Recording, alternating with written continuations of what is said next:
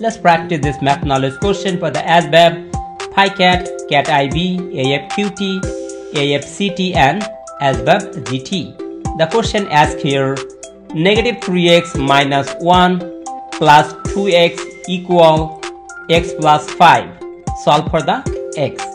So it is similar problem that you did the previous one, but little bit difficult, right? Make sure that you practice multiple times.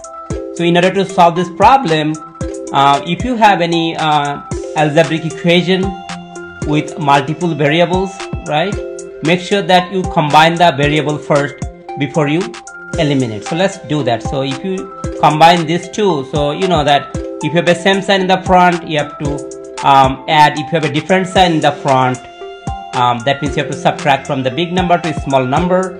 So that gives you 3x minus 2x gives you negative x minus 1 equal to x plus 5, right?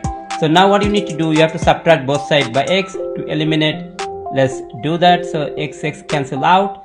So you have negative 2x minus 1 equal to 5. So what you have to do now, you have to add both sides by 1. Add both sides by 1. This 1 cancel out. So that gives you negative 2x equal to 6. So you have to eliminate 2. So that means 2 times x, right?